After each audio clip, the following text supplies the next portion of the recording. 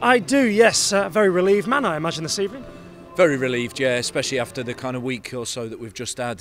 Really disappointing results, and the nature of the results as well. So really happy to get a strong away performance and kind of put that behind us and hopefully kick on now. How important was it to do exactly that, put that behind you today? I think so. I think we needed to see a reaction from the last game. You know, we talked about it, and the way we finished the game and the nature of that game really hurt us, and I think that showed today that we came out and it was a good footballing performance, but a very spirited fighting performance as well, with some very good individual game in there as well. Did you worry that Tuesday night might have an impact on today?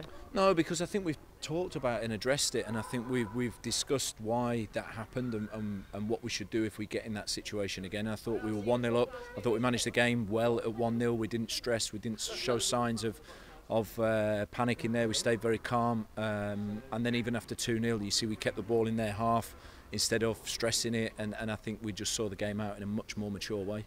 Far be it from me to suggest that 3 points isn't enough, but was 2 goals enough? Did you feel like you could have got a lot more today? Because they were wide open at times. They were open, they tried to press us, which we know because we build up short, that a lot of teams try and press us, and they did leave a lot of space, and once we got through the press, I thought there was a lot of space. I think Ruben had a chance at the end of the first half. There was 2 or 3 more second half that, yeah, we can convert, but the important thing is we just keep breaking through the press and creating chances, and right now I'm happy with 2. That'll do me. Yeah, absolutely. You managed to see it out, keep a clean sheet as well. I wonder how much of a difference Kyle Cameron made, you thought?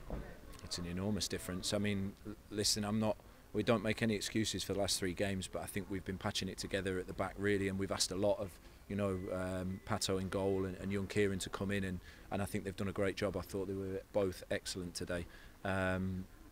But you know, we ask a lot of them when they come in, and we have had to rotate, patch up. You see Lacey's still struggling with his knee, has been struggling with it. I mean, the leadership of Kyle Cameron back in there just shows how important it was, and that helped us get that clean sheet. A word for Anthony Patterson, because you say managed to see it out, which he did, but they still had a couple of chances right at the end there, and he had to make a smart save or 2. Yeah, and that, you know, that can happen in any game. You know, they play the boy Quigley up front for them gave us all sorts of problems in the air, very very strong in the air, and of course towards the end of the game when it gets stretched, they want to hit him and play off him, and they got a couple of chances from that, and but then you need your goalkeeper to step up, and there was a couple of great blocks in there as well, and I think we defended really committedly.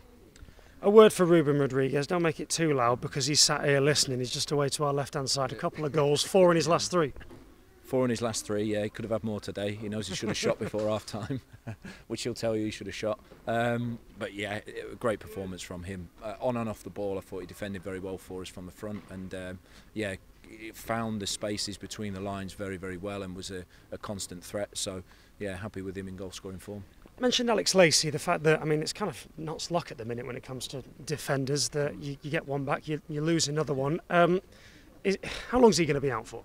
I expect him back by the Stockport game. I hope so, but we have to just scan the knee. He took a bad blow on the knee a few weeks ago, and we've kind of patched him up because we've been, you know, Connell's been away with his injury and Kyle Cameron's been away, and Lacey was probably the lowest risk to get back on the pitch. But after those 2 games in quick succession, he was really struggling on Wednesday, so we just decided that we couldn't risk it today. We had to rest him. Hopefully that we can give him now maybe the FA Cup game off and prepare him for Stockport. And Connell Rawlinson will be back ready for the FA Cup game. Kyle Cameron's back, came through that really well, so Sam Slocum should be back as well. So it's starting to look brighter from that front. But again, you know, Adam Chickson's playing through. He's got a bad rib injury. I wondered, is that why he came off? He came off, to be honest. He was in a lot of pain before the game. I think against Woking he fell into the post, and we don't know if it's broken or not, but he's very, very sore in the ribs, and has been. Again, he's playing through the pain barrier for us, so we had to get him off. It was too much by the end, and hopefully we can give him a rest now. We mentioned all of those defenders. We've not seen Joel Taylor for a while. No, Joel pulled up with just a tight groin yesterday, so again we need to treat him, with Chickson being struggling a little bit. We hope that we can get him back ready for the FA Cup.